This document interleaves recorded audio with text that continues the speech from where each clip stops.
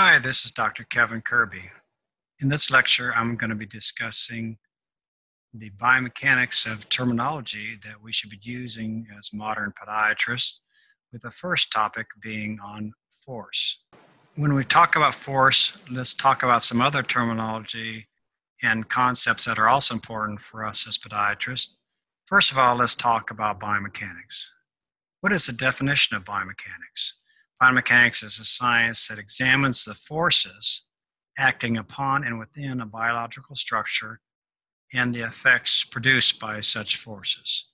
So when we start to talk about forces, we have to understand it within the context of biomechanics in general that we deal with on a daily basis in our patients with mechanically related foot and lower extremity pathologies. And we should also give recognition to Sir Isaac Newton, who in 1687 wrote his treatise, De Philosophiae Naturalis Principia Mathematica, which means the mathematical principles of natural philosophy. And his 3 laws of motion, which are published in this, including his first law, that every object persists in a state of rest or uniform motion in a straight line, unless it's compelled to change by forces impressed upon it. In other words, objects have inertia, where they tend to either rest in one place without a force acting on it, or tend to move in a straight line unless some other force acts on it. Newton's second law of motion is, everyone knows, as force equals mass times acceleration, meaning that there is an equivalency between force and mass and acceleration, so that if we know what the force is and know what the mass of an object is, we can predict and calculate what its acceleration is. And then also the third law, which is also very well known, that for every action, there is an equal and opposite reaction. In other words, if I apply a force to an object, it will apply a force back on me that is equal and opposite. So let's talk about a force. What exactly is it? Well, it's a mechanical disturbance or a load. And the force is the action of one object on another. It's going to be the force that is applied to an object that tends to make it either move, accelerate, decelerate, or deform. Force is measured in newtons. 1 pound is approximately 4.5 newtons, and 1 newton is approximately a quarter pound. There's 4 components of a force, and these are all important to understand how we look at this ground reaction force vector, which we often look at in podiatry, trying to understand that it has 4 separate components to it. So in this diagram here, I have the right foot in a running shoe striking on its heel during running, with the ground reaction force vector pushing up on the posterior lateral aspect of the heel. So what are the 4 components? The magnitude, which is going to be the amount of force acting at the ground reaction force vector. The line of action, which is going to be the line along which the ground reaction force vector acts. The direction, which is either going to be up or down this line of action, and the point of application, which in this case is going to be the posterior lateral aspect of the shoe sole. So this ground reaction force has a magnitude, point of application, line of action, and direction. Well, there's 3 types of main forces, and these are all also important to understand, is that there's a compression force, which tends to squeeze materials together or tends to make the object shorter. Here we have a force acting on both sides of a bar that's tending to make it shorter. We have the tension force here that tends to pull materials apart. In other words, this tension force here is tending to make this bar longer. And a shearing force, where we have, let's say in this instance, a pulling force on both sides that is going to push or pull one part of the body in one direction and another part of this body in an opposite direction. In other words, here is the shear force tending to slide these 2 objects apart, and that is the force that is described as a shear force. So what are the various things that forces can do to objects, whether this object is a steel bar or a wood beam or a human foot? Well, it can accelerate. In other words, if we have a ball that's dropped from a table, the gravitational acceleration will tend to accelerate it toward the ground.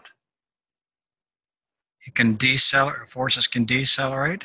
So when the ball bounces up from the ground to almost the same level as the table that it was dropped at, if it's a very elastic ball that bounces well, then it's going to be accelerating initially, but then decelerating as gravitation tends to pull it more towards the earth. Forces can also deform. So the impact force, where the ground is pushing up on this ball at the point of impact, it is going to flatten the ball and make it deform temporarily while it stores elastic strain energy to jump up towards its next height, up again off the ground. And forces can also stabilize. And this is seen very clearly when we analyze the forces of a bridge, where we're going to have compression forces in certain members of the bridge, tension forces in other areas of the bridge along the cables here, and the combination of these forces produces great stability that is going to allow us to drive vehicles of heavy loads across this structure simply by the unique arrangement of compression and tension forces across this structure to stabilize it, to allow it to act as a bridge that allows vehicles to drive across it. Well, there's also external and internal forces, and this is specifically important for us when we start talking about the human foot and the forces act on it, since the ground erection forces acting on the human foot are quite large. The human foot has, in bipedal standing, each foot has half times the body weight. In unipedal standing with one foot, the force on the plantar foot is 1 times the body weight. In walking, the force peaks at approximately 1.25 times body weight. In running, the force peaks in ground erection force at 2.5 times to 3 times body weight. And in sprinting, we can have ground erection forces equaling 5 times the magnitude of body weight. So these external forces are going to be the forces acting on the outer surface of the object. Here's some external forces acting underneath the first metatarsal heads. And here's another force acting across the plantar hallux. But we also have, when those forces act, we have internal forces that are the result of the body tending to prevent deformation of the foot or stabilize the foot. Here's an internal force at the ankle joint where the tibia is pushing down. Here's the Achilles tendon having a tension force that is pulling up. So here we have a Achilles tendon tension force, a talotibial compression force caused by compression. We have a plantar fascial tension force here resisting dorsiflexion of the forefoot on the rear foot. And this is both external and internal forces. And here we have an example of an examiner pushing up on the forefoot of a subject. And we can see that the external force on the plantar forefoot is causing an increase in internal force of the ankle joint and an increase in internal force within the Achilles tendon. So these internal forces that act within our foot and lower extremity are the result of the external forces. In other words, in order for the body and the foot and lower extremity and the body to resist deformation of its structure under these external forces, it has to have internal forces developed to resist those. And this gets us in one of the next lectures, we're going to be talking about this idea of stress and how important that is also.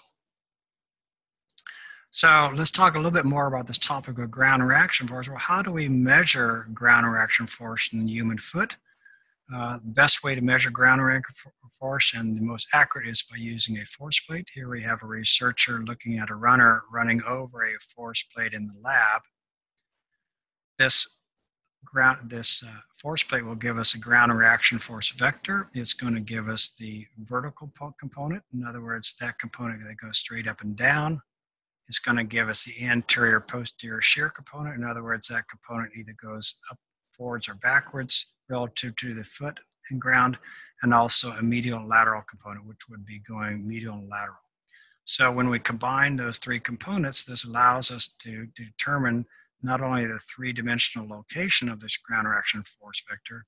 Here's a ground reaction force vector pointing posteriorly in early support phase of running. In mid-support, it points basically straight upwards, And then in propulsion, the ground reaction forces vector is going to be pointing forward. And this is how the ground reaction force vector changes in not only direction, but also spatial location or 3D location, but also we have this other parameter that the force plate gives us, which is the center pressure, which is basically going to be the culmination of all the forces acting on the foot into a single point. And we can see how the center pressure is going to change from the heel to more the midfoot to the forefoot as we go from heel strike to mid support to toe. Another important point of forces is this concept of axial loading forces and eccentric loading forces. This is specifically a topic more geared toward the engineering field, but we do use this, and it's important to understand when we start talking about tissue stress theory and how external forces can cause internal stresses and bending forces on bones, especially long bones. In this case, we have an axial loading force on the left because this compression force acting at the top of this beam is going along the long axis of this structure, or central axis. Here we have the lower force, the ground reaction force. Here we have another force that's tending to load it. So we have an axial loading force that tends not to want to bend that beam. However, if we have a offset or eccentric axial loading force, where the forces above and below this beam are offset from a central axis, then we are going to develop a eccentric loading force that tends to bend this structure. And when we have this sort of alignment where the loading forces are eccentric or offset, here on the right, it's going to be producing a bending force that tends to produce tension stress on the side that becomes convex, and a compression force on the side that tends to become more concave. Whereas if we have the forces acting axially across this structure, it's going to be producing pure compression force. Axial loading forces will produce just compression stresses, whereas as we start to move the axial loading force more eccentrically or offset it more from the central axis of the structure, it's going to produce more compression stressing along with the tension stress. So in summary, in this short lecture on forces, I just wanted to give you a brief introduction so that you can understand the importance of understanding all these terms that relate to force. Is that the four components of a force are its magnitude, its direction, line of action, and point of application. Tension, compression, shear forces are the three main types of forces that act on objects and our human body. These forces can either accelerate or decelerate an object. It can stabilize an object, or it can deform an object. And also, ground reaction force is very important to understand because there's such large magnitudes of ground reaction force that act on the human foot. And during weight-bearing activities, these external forces tend to cause internal forces within the foot and lower extremity. And these internal forces are necessary in order to prevent deformation of the human foot and lower extremity, to allow it to move and to allow it to perform its multiple weight-bearing activities during our daily activities. So I hope this lecture has been enjoyed by all, and I will attempt to do more of these in the near future. Thank you very much for listening.